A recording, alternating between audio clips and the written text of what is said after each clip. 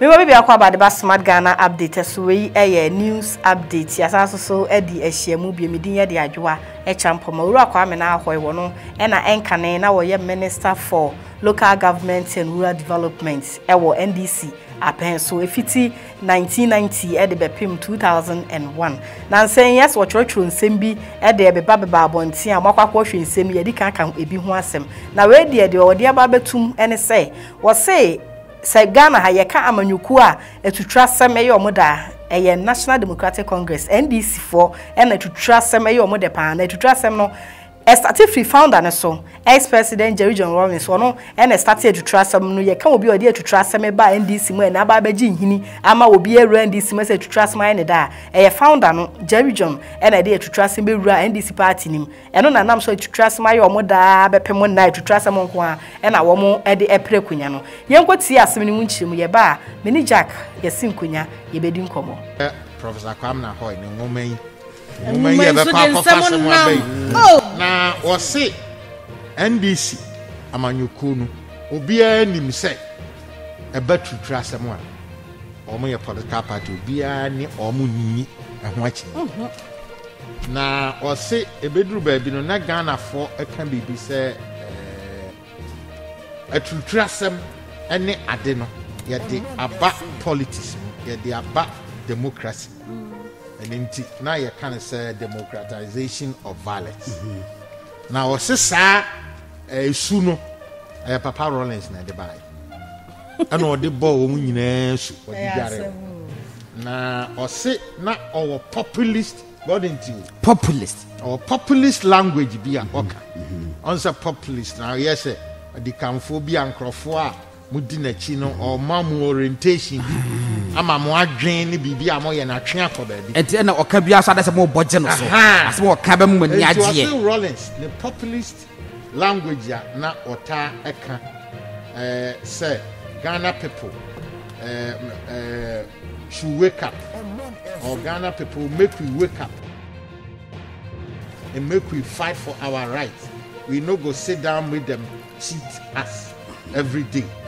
Also sad there na populist language na Rawlings can no mo boje no so eno na e share omu bebre kutupa abusu na jese no ene ensem a Kwamena Ahwoi echeche mu a wo che say Jerry ene dey twetwa asem aba NDC amanyuku mu e disa dem kan no manager kai ba bedi nkomo ne yebisa se na papa wo ye NDC ne dey benti na se no mu gina kono no eso ho na okoyi secret ba ko na okoyi secret ba ko ne motive pa anything Jack ma kwaba yeah, I just. Ese na dey why you slow bi adai. Man. Why should I na yi na? Sorry tell me I didn't say. Okay, kafra. Papa ya ba be kasa Kwamena Ahwoi. Wo je say twetwa asem amanyoko wo Ghana nyina. Omo yi ade wo twetwa asem ho NDC fo. Wona na ya adwen sa. So say NDC fo na twetwa for dia. And you know no part but me say I trust right from there I say founder na dey etwetwa asem be rare mu but one can say contradicting who we agree because time on papa there Rawlings JJ Rawlings create laws we create courts nyina na some punishment be on the punishment will be on capital punishment and create court kangaroo court as a and so this angle for na se nyina nti se kan ko no kwa na e shemu kina e ma sa punishment ni se to trust some ni as ya we ya isi yengo so na e shemu kina pa esenka enemo digu akwan so ya ama na ba form ama twetwa asem ni mum aba form ana there be say on mum kwa na ya ma asem sa no mana koso okay so nti sa no mana o create no say it was a military government the military government sa no say we so implement so many things about military government no a shakina so nti sa no mani nyina already no the commander in chief is a military man na o sa do we be ka ho say more education now anti during any time no why bia just say no kran nanka ye bono so because he was a lawyer on that time. So Kwamena Ahwoi. Professor Kwamena Ahwoi. Inti was our corner because say OS na ese who create be confusion in the NDC. So only JJ Rawlings are nearby who create some court and capital punishment and all those things. Now say I will say now book now trust hard in some there. Now just you knew what went but one come home. One come home. Now Basia, you are writing a book on a video. Would have say Shasi Fisa now say if you NDC. So what I say, and if you NDC more, I didn't know at time in a more solve and as a man done in normal. Still na those things you think is working. So okay. Now also when you say ABS size Abra no be won timi nya won hwe sa and say no watena se hu say ade ni di party ninya ama atutwa asem no ekoso enti na bia opese wo ma amanfo adwene ba so se de be ya ensesaye bi wo ho no ma wo be ne ntem. He shouldn't have written it in the book. Okay. So what I say no say me MPP ni na some Kofi book na kan na me hu sa na hu sa okay and then book no so be da ho amanchirima. Ntinchirima nyina ba na political parties me no de so ti ho a that means wo na we part of the political party no what the kan am hu say and same way no course so nti anka say omo solve omo issues so sa na tie sa dia but you can't blame JJ Rawlings because it was a military government and a kind of fast one obetina so nyina kra no we all know so nti no dey anka a history.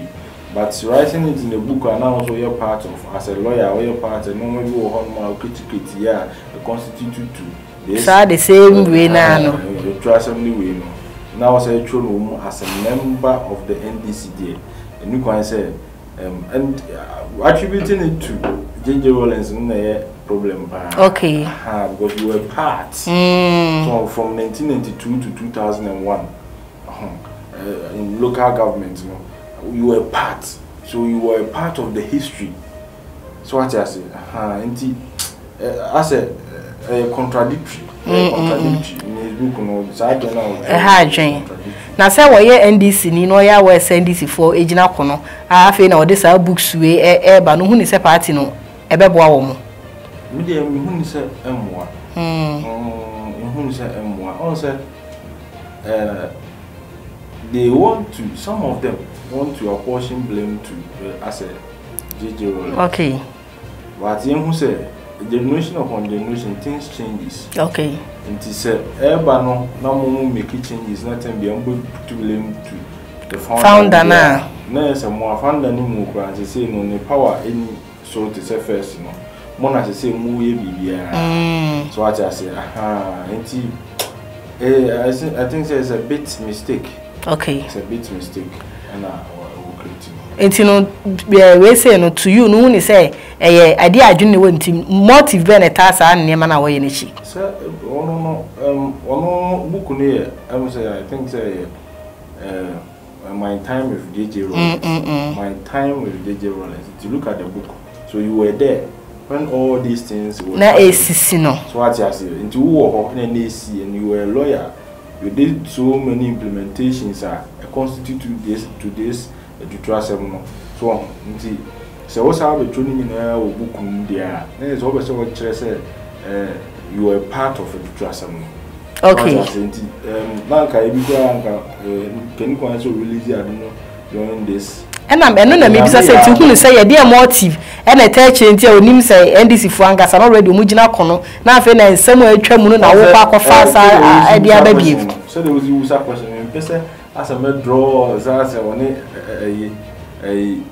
ex president was bi na as ase na ho ba bi no ho no nyi ni say one no e bi one no was NDC for do na political party na mu ache because be a party I don't pay or ya we a party no my don't pay me ye moduma kakra ne ade a na say ya ba be election so the same be ba abontia na just say there motive e dey na wo hwehwe akoye say wo dey team kura na wo dey akoye say as one ex president Jerry ewo asem ona o pese wo attribute ade bia sebi enye ebegu ne ho fel so what you say because ade we kwa election day ni kwa say enka wo de ba abonten ni kwa say wo de kwa na on say an ex president we founder as say first na as omo ye je ni mo say na as omo so mu as a founder because ba na as omo rejecting and so sometimes he contributes to so many things I was all party in still so what I say say o we tro be fan of na a sad ntichemu bebre ba it will affect the polity of your party so and I make and say book there book now actually there better ho nti o try to horse no then do you want the party to exempt ex-president Rawlings we say you film cry so what causes so many things in Tiana eti we say no susu say e was say Papa Jerry efre Professor Kwamena Ahwoi na wo question no concerning book na ba abonten no any mun sem na ewu mu no wetimi afre no na won aka ho asem because we were part of the regime okay and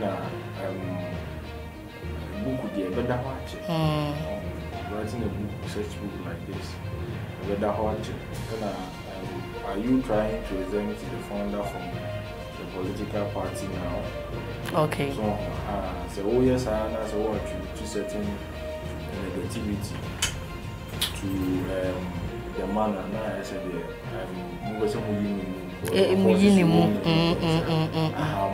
party okay okay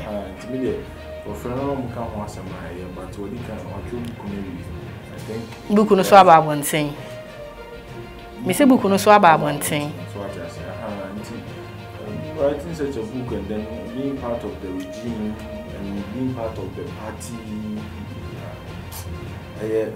some way okay enti no yeah sorry so be futu na de man penifo because e come here say na say NDC mu ankasa na say nsem bebre matters arising just nsem ne doso me was so omo gina akono a omo copy power na ene nsem we no e de futu na de mom na ye de sorry so one thing I make am say say no man for anything okay whether a party member or not will be anything and it be so because of selfish interest. Okay. And it's about time and before more party we are very careful because you see nipa any nyansa. Okay. Sika any media. So develop it and like who say I say among for anything party members even old ones they have to come together. Okay. To sit down and seek resolution to parties, so that we have one emfa Emma party because they say I want for need to normally we blame people here and there say benefit nasia and Jichemu Baba the last word I can say Jichemu Bank because two political parties Umaruniache Kenya bear 4 beer what kind MPP NDC okay NDC muche na MPP muache na yenya 4 yes agroni ma yede ana agroni ma yede na enkoye nipa mi nipa na de bia MPP NDC na politics is a game okay okay but you want peace okay yate yedase abusia for yedumesi asei and somewhere so Professor Kwamena Ahwoi I say NDC for secret what you trim BP any ade a what you say Papa Jerry and our cause so problem we na me to trust them obi us NDC for them to trust for do me trust for do obechirim was Papa Jerry and e dey to trust them no share ade na say tie ka me say I say moja ne say no ewura wo mo ho komo e na ye tena say amini jack e twetwen ye no ye dimbesi an nyame adom be sa ene mo ehie bi mi din ye de adwoa e champoma